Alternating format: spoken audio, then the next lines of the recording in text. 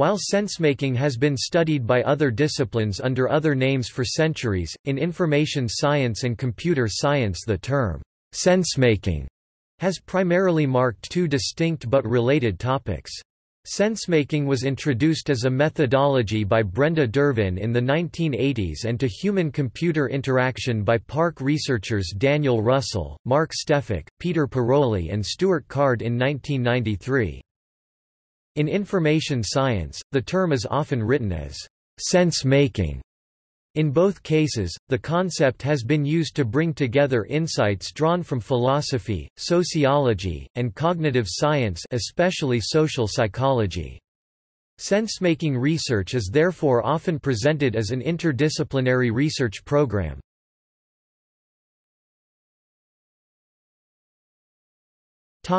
As a process.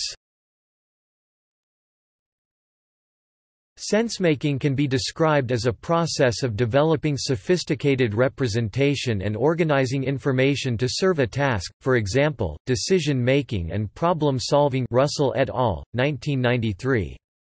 Gary A. Klein and colleagues Klein et al., 2006b conceptualize sensemaking as a set of processes that is initiated when an individual or organization recognizes the inadequacy of their current understanding of events.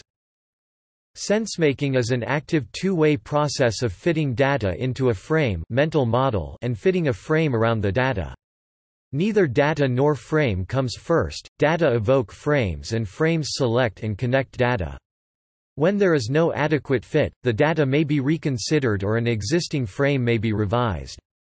This description resembles the recognition metacognition model Cohen et al., 1996, which describes the metacognitive processes that are used by individuals to build, verify, and modify working models or stories in situational awareness to account for an unrecognized situation.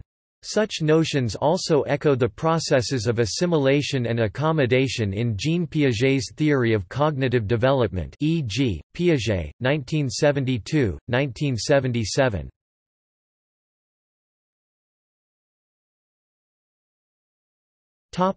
As methodology.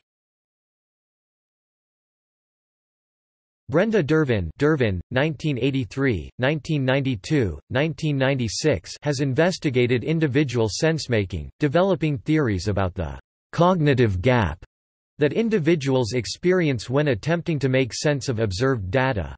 Because much of this applied psychological research is grounded within the context of systems engineering and human factors, it aims to answer the need for concepts and performance to be measurable and for theories to be testable. Accordingly, sensemaking and situational awareness are viewed as working concepts that enable researchers to investigate and improve the interaction between people and information technology. This perspective emphasizes that humans play a significant role in adapting and responding to unexpected or unknown situations, as well as recognized situations.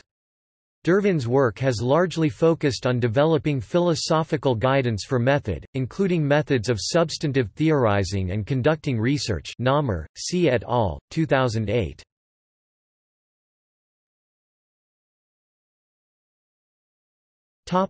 In human-computer interaction.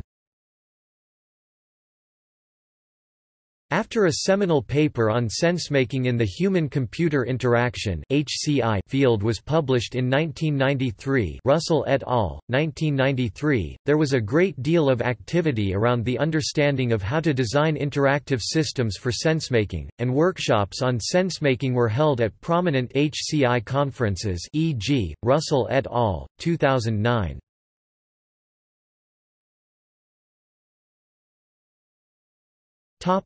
See also: Augmented cognition.